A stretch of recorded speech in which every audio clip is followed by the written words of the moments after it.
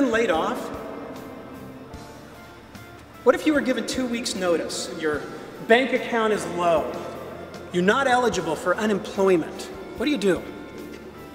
What if you had access to company funds and you could cut yourself a check? You wouldn't do that.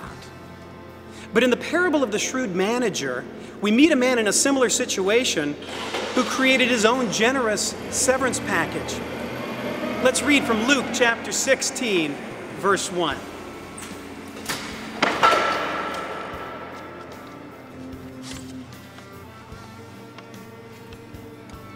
Jesus told his disciples, "There was a rich man whose manager was accused of wasting his possessions.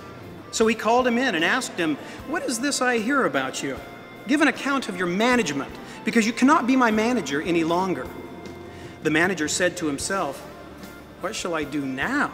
My master is taking away my job. I'm not strong enough to dig, and I'm ashamed to beg. I know what I'll do so that when I lose my job here, people will welcome me into their houses.' So he called in each one of his master's debtors. He asked the first, 'How much do you owe my master?' 800 gallons of olive oil,' he replied. The manager told him, 'Take your bill, sit down quickly, make it 400. Then he asked the second, 'And how much do you owe?' 1,000 bushels of wheat,' he replied. He told him, 'Take your bill, make it 800. The master commended the dishonest manager because he had acted shrewdly.